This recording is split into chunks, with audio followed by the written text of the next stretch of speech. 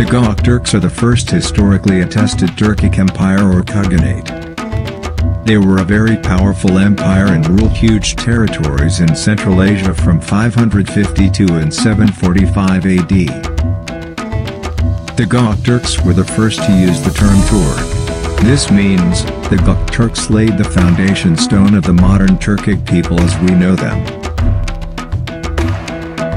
A genetic study published in 2018 examined the remains of 4 elite Turk soldiers associated with the Turk Khanate who were buried between 300 and 700 AD. The examined Turks had a mixture of both European and East Asian ancestry.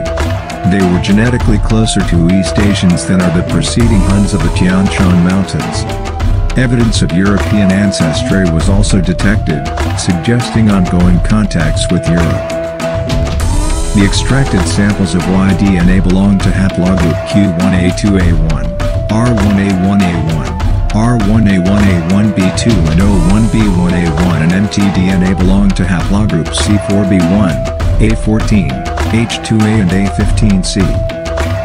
On the other hand, the Gokturks samples from the recent genetic study belong to Y-DNA haplogroup J2A, C2A, R1A and J1A.